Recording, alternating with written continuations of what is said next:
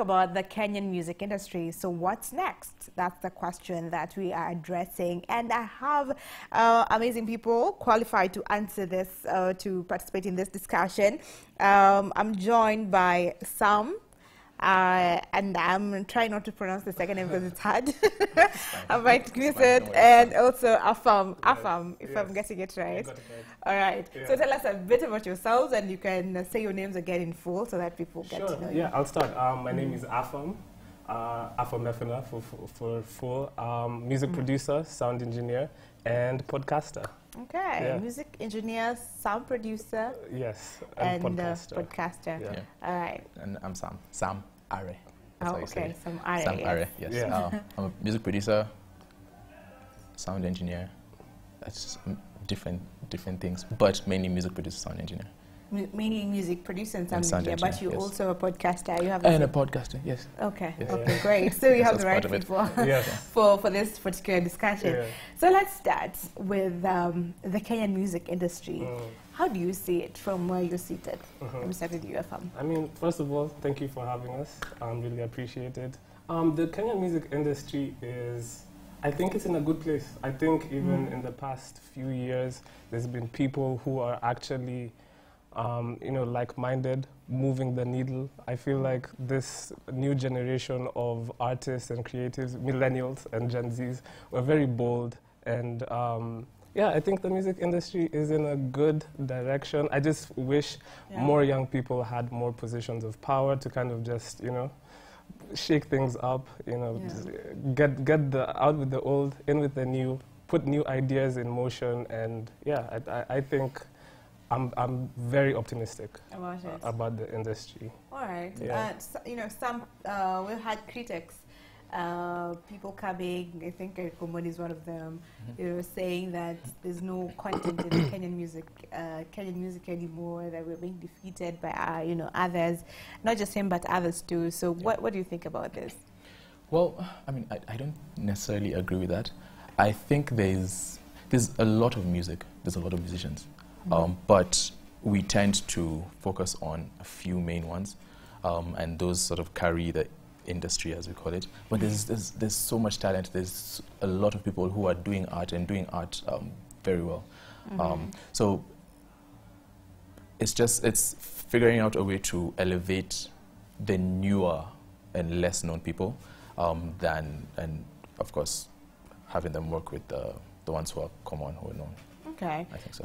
So when you say find a way to elevate the newer we usually host a lot of upcoming artists, and it's hard for them, especially on finances and things like that. Yeah. So how exactly, and you as music producers, because you have this power to do that yourselves, how do you exactly elevate the young upcoming artists to also get them to that stage? Wow, that's a loaded question. One, we just have to encourage the youth to get into music. One thing we need is, you need role models. You need to see people on TV doing things that you yourself look and then you're like, yo, I can also do the same thing.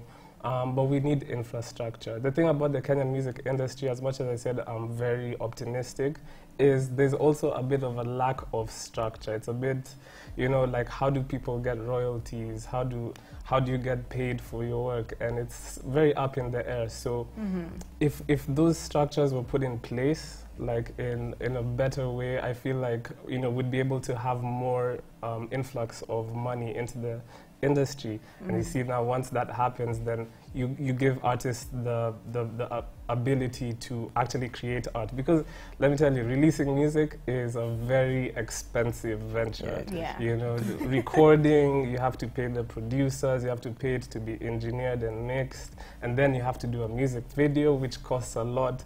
And then after that, you look at the royalties, and it's been in the news. So yeah, if the infrastructure was better, it would be easier for a lot of people to actually do this as a, for a living. For a living, because in Kenya, most people do it part-time, especially for the up-and-coming. I work this job, but because I have a passion in music, so I do my music, funding it by, my salary, what I get. So, but if we have good infrastructure, that's what you're saying, we'll have a better industry, Yes. an empowering one, right? Yeah. So how do we, is that also a way that we can get people or the world from viewing us differently, or having other names also representing us internationally? Because when you ask an international artist, who do you know from Kenya, who do you want to collaborate with? Top of their head, just say Sauti Sol, Nyashinski, it's just the obvious. You already know the answer even before you ask it. So is this also a part of the infrastructure? Is there something extra that we need to do to also get other artists known internationally? Because I think we also have other artists apart from these two groups or these two people that are known. So how do we get them to be known? Let me ask you, Sam. I think so.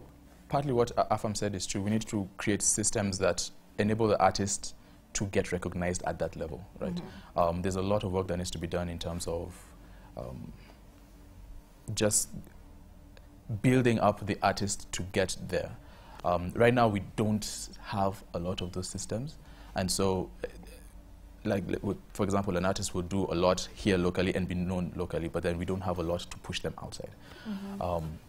But partly, rather my opinion, partly I think there needs to be a lot of artist development in terms of working with, so there needs to be a lot of people working with the artists, and it's part of the systems, working with the artists in order to get them do like promotions, and there's a lot of things that go into music that we don't really talk about. A lot of people think making music is going to the studio, get a song mix, and then put it out, and that's it. But there's a lot that goes into it, and so it's a lot of those things need to be done. But I do feel like we're in a good place though, because we've recently had a few what do you call them? Just like the recent Color show that highlighted Kenyan musicians. There were a few musicians, I think 6, 7 musicians on there. So there's a lot, and currently the scene is promising because there's a lot more music, a lot more musicians that are now working on not just being recognized here, but then they're going global. So it's something that's in motion. I just think that we probably need to think about it more seriously and figure out how to do that well. So be more intentional with it. Yes. All right, and I love this because it's very positive. Sometimes we talk about the Kenyan music industry and it's all, we're doing badly and something needs to be done. But you're giving some light to it, and it's actually doing not so bad.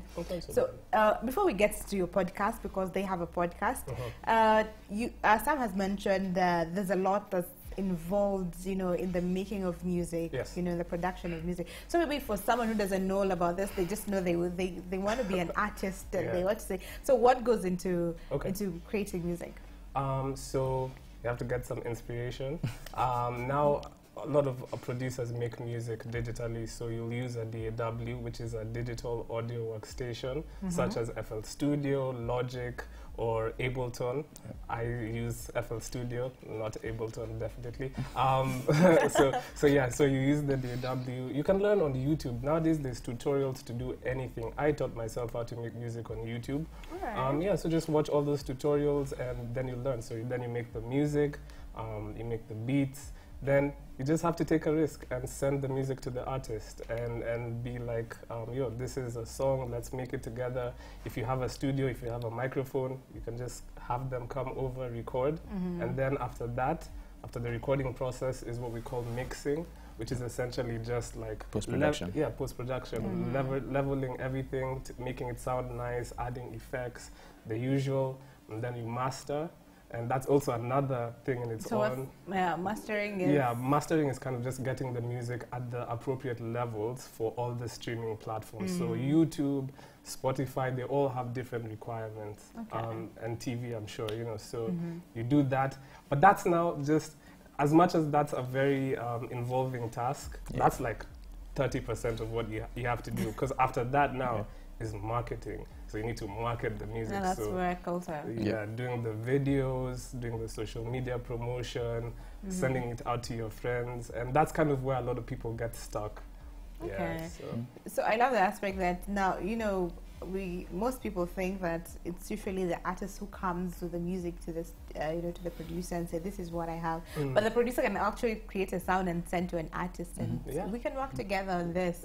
All right, that's something.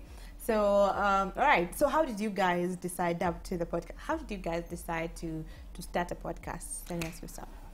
So we were working at a studio together. Yeah. And some of the conversations that we have on the podcast is conversations we're having. Like, we just have talks about the music industry, what we think is doing well, what we think is not doing well, what we think needs to happen. And then, so that gently developed into the idea of maybe having it on a podcast and talking about some of these things. Now, we decided to go with the approach of talking about the sort of like the unknown, the unseen parts of the industry. So not necessarily like bringing up artists and, you know, doing the artist interviews, but then now talking to the managers, talking to the engineers, talking to the people who are behind the scenes working to ensure that the artist gets to where they need to get. So that's how it came up. It's just conversations that we've been having on our own that we just decided to have everyone else listen to us have. Yeah. Okay, So, interesting. Yeah. So, you know, a podcast can be on anything, you know, from your talk. Your podcast has, let me just read it to them. The podcast did great, particularly last year. It was named among top 10 podcasts that define Kenya in 2023. And the name of the podcast, by the way, is the 30% podcast, and they'll tell us why. So it has been named top 10 among the top 10 podcasts that define Kenya in 2023, among top 10 most streamed music podcasts on Spotify in Kenya. Of course, hosted by these two. Okay, so what else? What am I missing? They are passionate about documenting the Kenyan music industry every week, and there's something that is also mentioned here. The former, you know, you have done Lil Miner's latest album, Maisha Stana, and also, you know, involved heavily in Nyashinsky Lucky You album in 2020.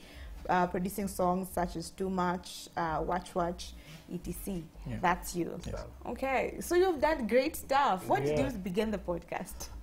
So the 30% podcast, actually that name came from Sam. Don't put it on me. Well, yeah, essentially why we decided to call it the 30% podcast was we found a statistic, and I don't know if it's still the same today, but at the time it said that 30 to 40% of music in Kenya that's played on radio is Kenyan. The rest is international. And we saw that like as something that's very, you know, it's a bit disappointing and a bit sad. Like, why is only 30% of music that's on the radio is Kenyan? And we want that to be high. It should be 70%. Vice versa, you know? Yeah, if you look at the Nigerian industry, they ride for themselves, you know? They're all about their music. Exactly, they're all about their music. They're proud for their music. So we want to see that number go significantly higher, and we put that name as a daily reminder that that percentage needs to go up. Yeah. Okay, all right, I love it. Yeah. So that's how you decided, and you've had wins. You've produced great people. So in the hosting of the podcast, you do it, both of you, right? Yes. And as Sam has said, you host the unseen. You know, you don't host the artists themselves. The people behind. You know, almost empowering the artist, if I put it like that, the managers and whatnot. So what do you guys talk about? Any of you can answer that. Oh, okay. So basically, we decided, we have had artists on the podcast. We've interviewed Kinoti and Ethan Muziki, two amazing artists. But our approach is to kind of talk to people behind the scenes, because nobody really talks about the manager who's putting things together, the A&R who's also putting things together, the talent manager, you know, the likes of, we've talked to Antonio So, we've talked to Maya from Kipepewa Agency. There's so many moving parts in the music industry that needs to be highlighted, and for us we just wanted to do it as just to educate like young people, just to know that there's so much more to the music industry, and there's so much more that you can do, because like you come up thinking, oh, I want to just be the artist, whatever, but like you can actually be the person who puts other people on, and to add on that, so talking about the sort of what we call the back end of the music industry, also, so it highlights it and it helps with creating awareness about those systems that need to, like, especially we're talking about the Kenyan industry, the systems that we need in order to have Kenyan musicians and Kenyan music flourish. So highlighting that also brings light to what needs to be done in the back end, and that just benefits, I guess, the whole industry, benefits the artists, benefits the people doing the work themselves, and then benefits the music and art. So, okay. yeah. I think those are important conversations to have, things that can actually bring impact in the music industry. Have you seen anything that has, from your discussion, from your podcast, that has sparked discussions outside here in the industry, or has caused, some change in whatever capacity there is? Things that we've discussed. That's an interesting question. We didn't completely know. Yeah, it's hard to gauge that. But we had an interesting discussion about the whole colors situation. Yeah. So colors came to Kenya, and that was it was such a huge win for us, and we were just kind of highlighting the fact that Kenyans are on such an amazing platform. And so I guess to answer your question, yes, we've talked about things and kind of shown that Kenyan music has the ability to cross borders. Yeah, the potential. And Okay, so I believe you also just changed perception, how people view music, because you have the power to do that. For some Kenyans that look down on our music, like Kenyans themselves, so maybe even listening into your podcast changes that perception. That's something. All right, so what do you aim to achieve? I know you've mentioned the reason you started and all that, but what do you aim to achieve from your podcast in, let's say, a year or more going on? I mean, so podcasting is interesting because it's a conversation, right? So, apart from what we do day to day, which is like working with artists and developing them, it's more, we aim to just, I guess, raise awareness, one, and then also stir some of the conversation and probably talk to the people who might have the knowledge and the know-how to start effecting change. We've talked, a good conversation we had, is we had a talk with Eric Musyoka, who is a very well-known producer, and he's like part of, I guess, the fabric, the building of Kenyan music. And he's doing a lot of things in terms of the systems and just trying to educate people also. So it's talking to the people who also have change, I mean, who can change things, and just figuring out how to do it. But yeah, podcasting is mostly just to have the conversation started and to have awareness, out there. And just to piggyback off of that, like at the end of every podcast, we play music, strictly Kenyan, Kenyan, that came out on the week. And we've actually had like in the beginning of last year, we started like at the beginning of 2023, and we the first artist we played, Ida Ziz, and then Sophia and Zao, we played before the whole thing with Mwaki, and that was cool. Like, so we want to use our platform to put people onto music even before it becomes like a big deal.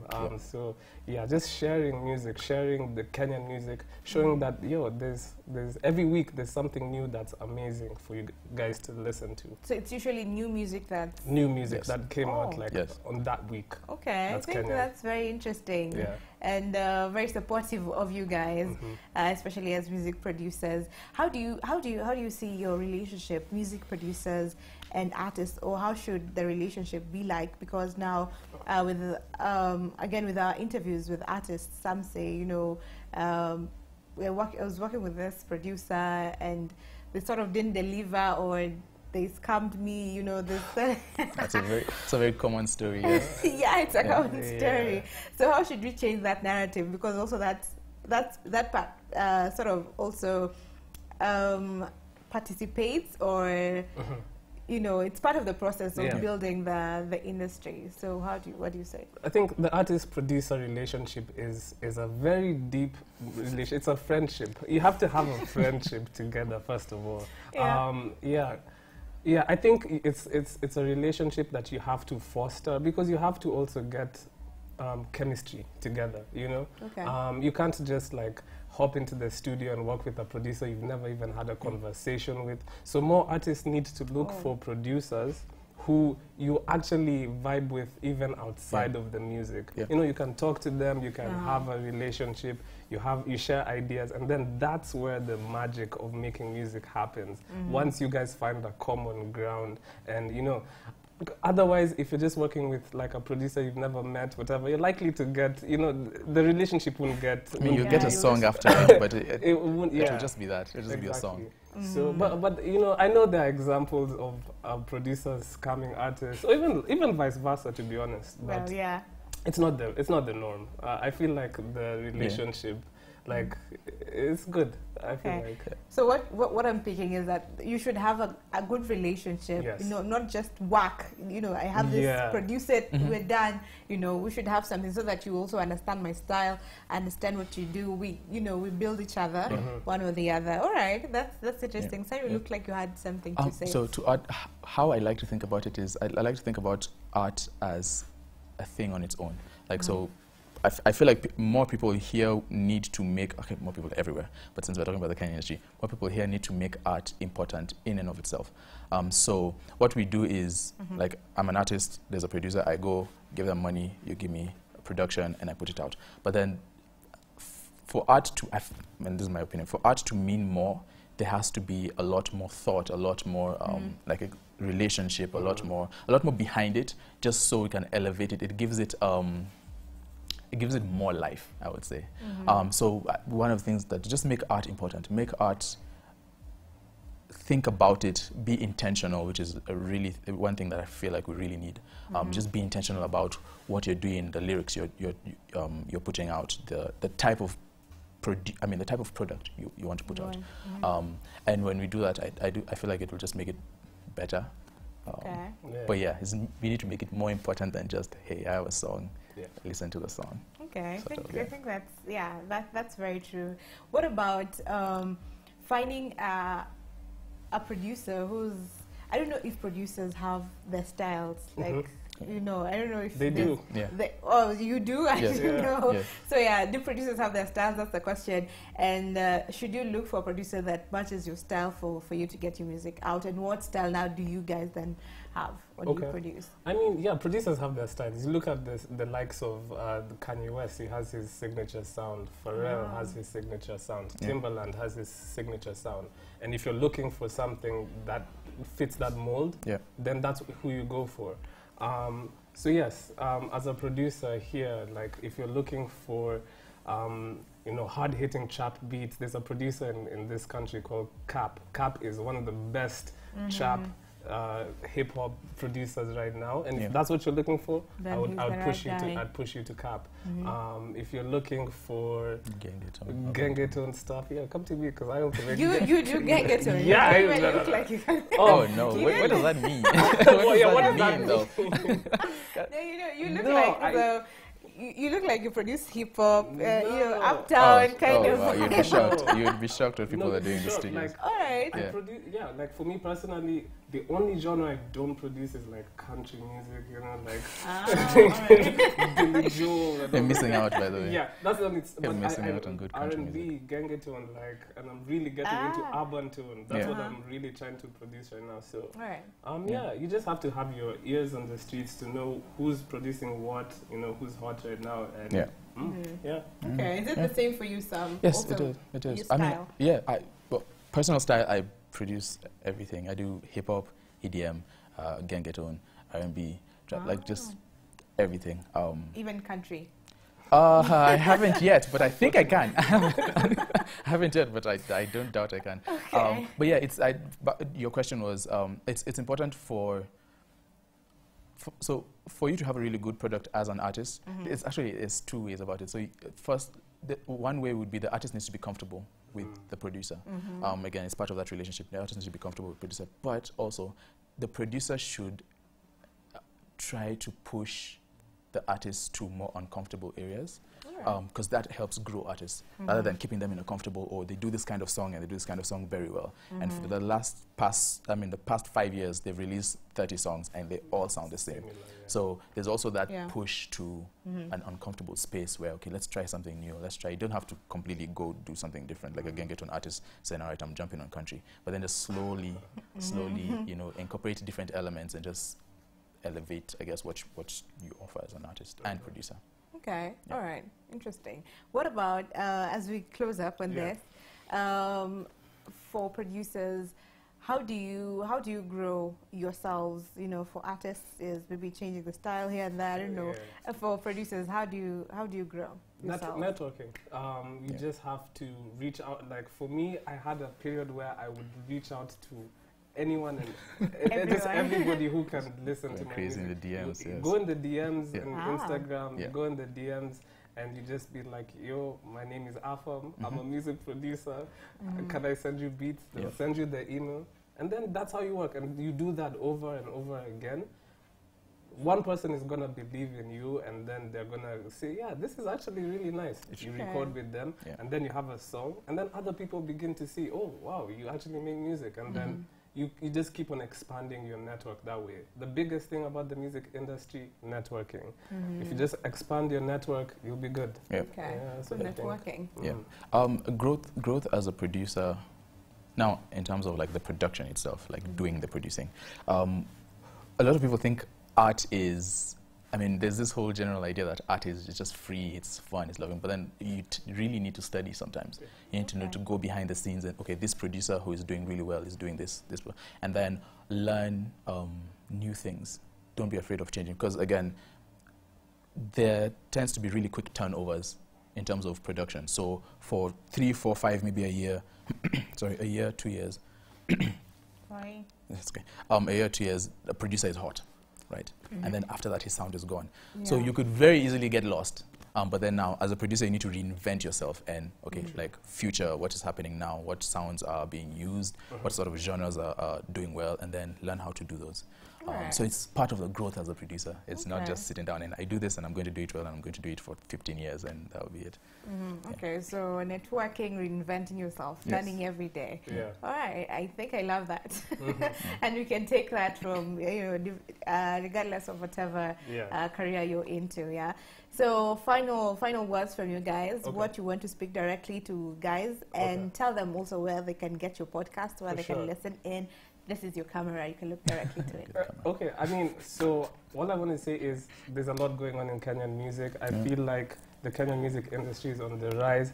Yes, I know we talk about the likes of Sauti Sol and Yashinsky, but there are other names that are doing like some amazing things. You look at the likes of Zinia Manasseh, TG Black.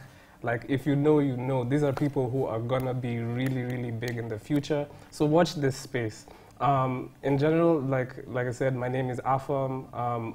We have a podcast. It's called the 30% Podcast. You can find us at the 30% Pod on everything, all social medias, and you can watch us on YouTube. We're on TikTok. We're on everything. So everywhere.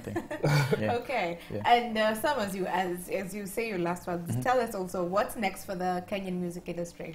I just realized we didn't answer that question. What's next? I think there's promise. I'll put it that way. There's a lot of promise. There's a lot of artists doing big things in Kenya, and there's a lot of Kenyan artists outside doing big things. It's up to us now to figure out how to create, the environment, the systems, everything, to be able to sustain that, so that it's not a little bit of a ramp and then we fall flat on our face. And that's partly what we do on the podcast, is try and talk about some of these things that need to be implemented. We try and talk about the serious things in the industry, like when things like recently there was a whole blow up with MCSK, and then also talk about the lighthearted things in the industry, which we just review music and give our opinion, because at the end of the day it's also two guys who have opinions about things. But yeah, the industry is in a really good place. I think we have a lot of people with knowledge, gaining a lot of knowledge from outside. So it's just really continuing that and being more positive. We need to be more positive. We need to be more positive about the industry rather than always be negative about it. We're close.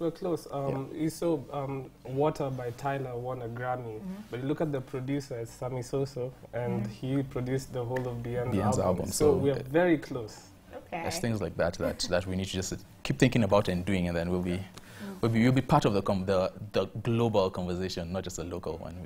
We'll be part of and we'll be at Grammys, winning awards. As Kenyan artists, for sure. also represented internationally, and producers. And producers.